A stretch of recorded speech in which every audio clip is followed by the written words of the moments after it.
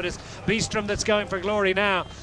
And he's got, for company, looks like Shaw of the Ribble Weltite squad inside the final 400-500 metres. Where's the overall race leader? He's in about 7th position at the moment. Beestrom's going, and he's got Shaw right on his wheel in prime position. Ethan Hayter picks up and is ready to launch. Looks like Tennyson thereabouts as well.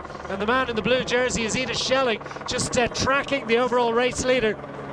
The blue jersey into the final 200 metres behind the yellow jersey, but are they going to have the legs to get up and on terms now? Van der Sande wants to get involved as well from 3rd position.